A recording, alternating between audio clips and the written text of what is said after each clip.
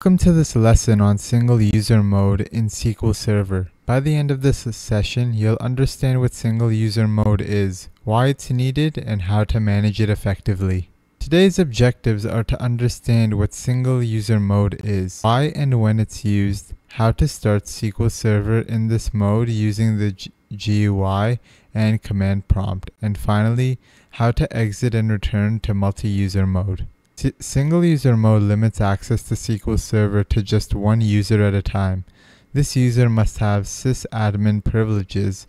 If another sysadmin tries to connect while one is already logged in, they'll encounter an error that specifies only one administrator can connect at a time. This restriction ensures focused troubleshooting or configuration. Why would you use single user mode? It's especially critical for restoring system databases like the master database, repairing a corrupted master database, or making essential server level configuration changes. Additionally, if no sysadmin is available, single user mode lets you grant sysadmin roles to the necessary user or group. Let's see how we can enter single user mode. So I'll just go to my configuration manager. We can see the SQL Server services here. If we refresh it, it is getting the information. We see it here. I have two instances, but I'm going to turn this instance into single user mode. I right click, go to properties.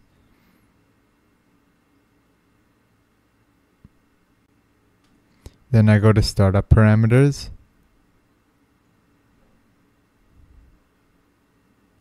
Then I just put -m. The -m, once I add this to my existing parameters and I click apply, it'll ask me that I need to restart the SQL Server. And once I restart it, it will be set in a single user mode.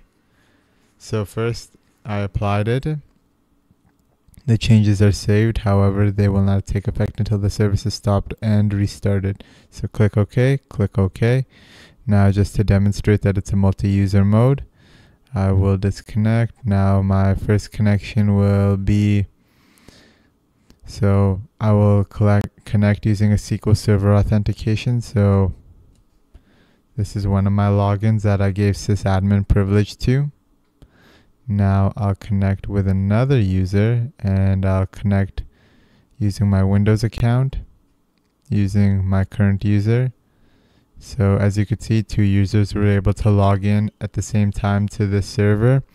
Now we made our change with the -m and let's go ahead and restart the instance. So I'll click on SQL Server, right click. Now let's try logging in again. I have restarted the instance after making the -m change. So I'm going to log in with my Windows user. This has sysadmin privileges. So let's connect. There I'm successfully connected, and now let me try with my SQL Server authentication, and you're going to see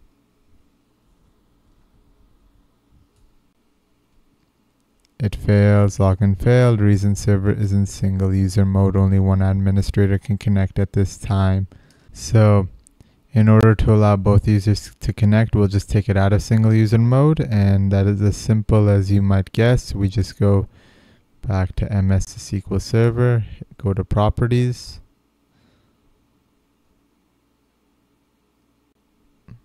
go to startup parameters,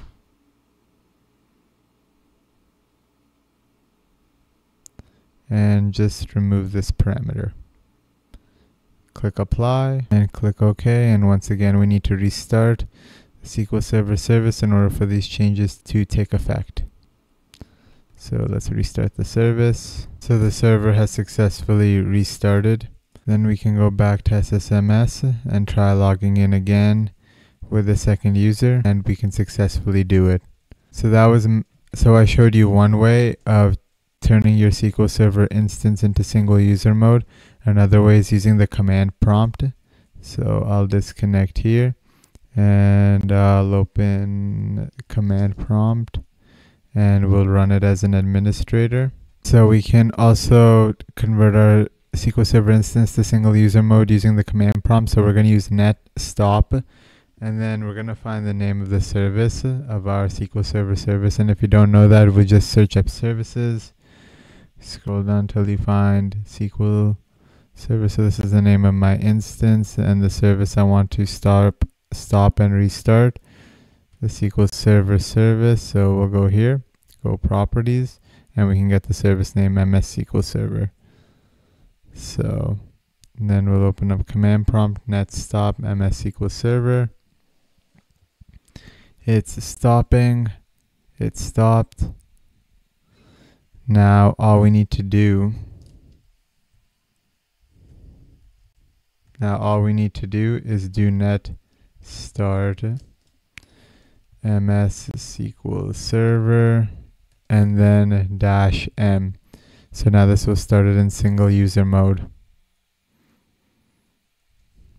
There, it started. So my Windows user was able to connect.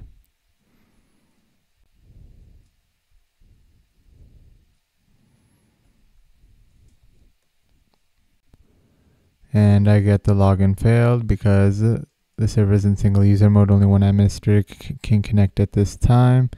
So we were able to put it in single user mode using the command prompt. In order to put it back into multi-user mode, we just do the same as before. We just got to stop it and restart it, but without our -m parameter. And now the other user was able to log on. This changed from green to red and back to green. So that's it for this lesson. I hope you found it helpful. If you have any questions or need clarification, feel free to leave a comment. Don't forget to like, share, and subscribe for more SQL Server tutorials, and thank you for watching.